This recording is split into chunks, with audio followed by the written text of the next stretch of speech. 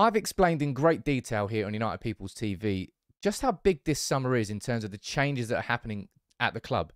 But I know for a lot of you, it's kind of hard to understand everything that's going on because so much is happening. I've already done a video on the updated structure at our club, and I did that like 4 weeks ago. But that's now out of date. That's how many changes are happening at the club. And what I want to do in this video is run through them all again and bring you bang up to date with the full structural changes at Manchester United. And not just in the footballing department, but every single element of the club. And why you should, I think, be so excited about hopefully what can be a new era starting under Erik ten Hag. So if you do watch the whole video and you do, I think you stick around for 10 minutes. I think you'll learn a thing or two about the changes that are happening. And make sure you subscribe to United People's TV if you do enjoy it. But look, you'll remember, of course, that we took a look at how Manchester United's hierarchy was, what was it, even 6 months ago? With Ralf Rangnick coming in and the staff that he brought in. Of course, that's what it was. Now, about 4 weeks ago, I did an updated video on this, and I restructured it. You can see, oh, well, that's a bit wrong now, that Ralf Rangnick is the consultant there. I was thinking about the deputy football director who hadn't come in. We were talking about who's Erik ten Hag going to bring in as his staff, and what's going to happen maybe with Paul Mitchell. To this point now, where we're looking at this is the current hierarchy at Manchester United. Now that Erik ten Hag has come in, Andy O'Boyle's been brought in. We've got Mitchell van der Gag and Steve McLaren, both confirmed. Mike Phelan, he won't be there at the start of the season. Don't lose your shit. That's happened. But of course, I think more are still going to be happening, right? I've got Eric Ramsey down here. So this is the updated one from The Athletic. And I've just made a couple of changes because I think we will be getting a first-team coach in.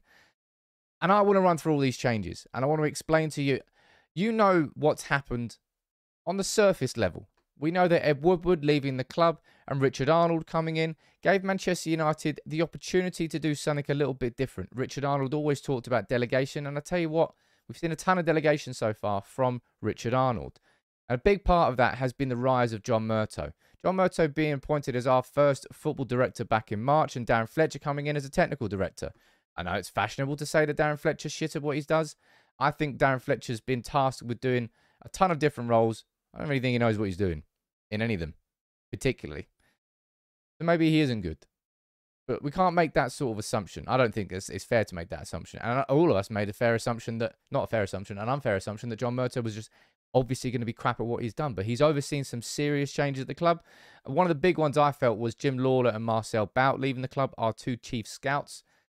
But the thing I want you to understand about all these changes, right, to the point where we've reached this point here.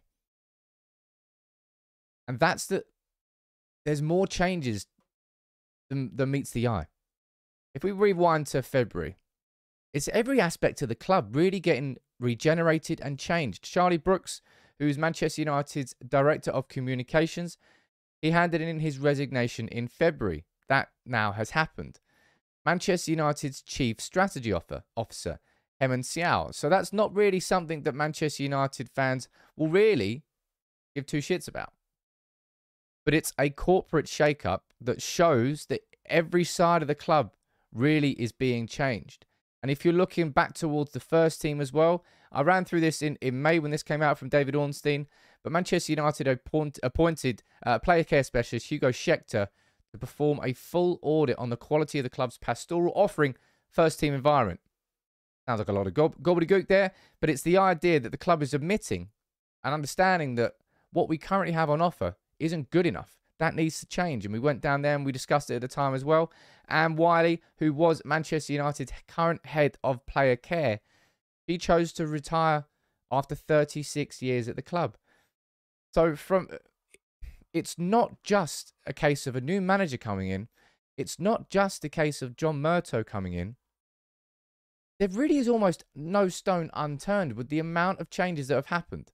Now, there's one change that's happened that, of course, you know that I don't particularly 100% agree with. I question whether Ralf Rangnick... I mean, you saw my interview I did with Guido. Really, really like Guido. Really great guy to talk to. Very genuine bloke. I'd love to have a drink with him at some point. That'd be great. But Manchester United's board never trusted Ralf Rangnick. I think his football, or the lack of quality football, undermined his ability to command respect and influence inside the board.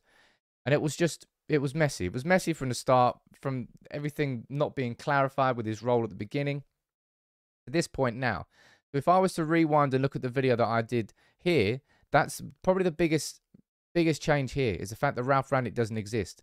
And of course, we know that the deputy football director coming in is another big one that's happened. That's Erik Ten Hag working with John Murtough, but Andy O'Boyle coming in to work with him too. If we were to go down here and we see, this is where Andy O'Boyle, right? It's not a sexy appointment. It's not going to be one that anybody gets dead excited about, but it's absolutely a necessary appointment because it means John Murtough can stay atop the tree here. Well, not atop the tree. We know who's top of the tree. This fucker. Piss off. But John Murtough now will be taken away from all the day-to-day bureaucracy, if you want to call it that. Speaking with Nick Cox, finding out about those players who are coming through. Now, I think the graph could have been designed a little bit better by the Athletic here because Steve Brown will have a direct route into John Murtough. They will be working together on the recruitment side of things. Andy O'Boyle working, Alan Dawson. Alan Dawson, is he one of the survivors? Matt Judge, of course, is a player, somebody who left as well. And that was a significant sacking by the club. But if you were to rewind 12 months or so, and you were to look at this, and you were to see look at that. Ed Woodward, he's now gone. Solskjaer, he's now gone. Phelan will be gone. Carrick's gone. Nicky Butt's obviously left. Simon Wells, he's obviously gone. Marcel Bout, he's gone. Jim Lawlor, he's gone. Matt Judge, he's gone. Alan Dawson, they got that wrong because he's not gone.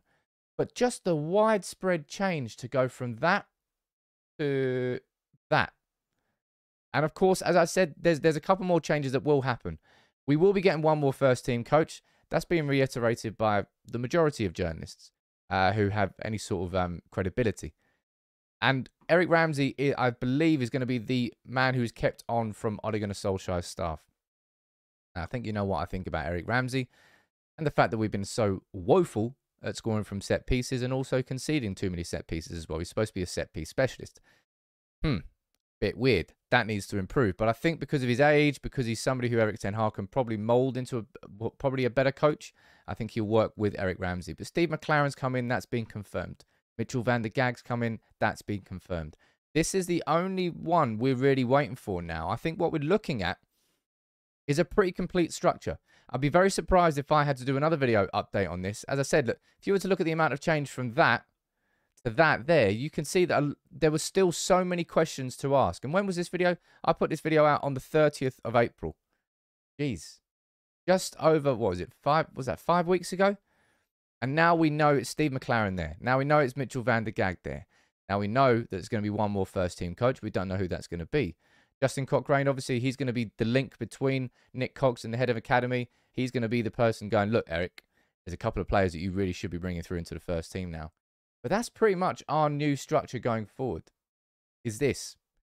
Richard Arnold, of course, is delegating the footballing matters to John Murtough. Erik Ten Hag shouldn't really ever have to have a conversation with Richard Arnold. He should be speaking directly with John Murtough. And that's what that line of communication is. It means that Ten Hag and Murtough will be speaking directly to each other. It means Cochrane and Cox will be speaking directly to each other. As I said, I think the only slight error I would put down here is the fact that Steve Brown is down there underneath Andy O'Boyle. I don't think Andy O'Boyle will be directly involved in the transfer side of things. That will be just down to John Murtough. And that is I'm going to do a separate video on this, right? Because I think it's extremely important. But the rise of John Murtough at Manchester United, I really hope it works out. I really hope it works out. But he has got a significant amount of power inside this structure.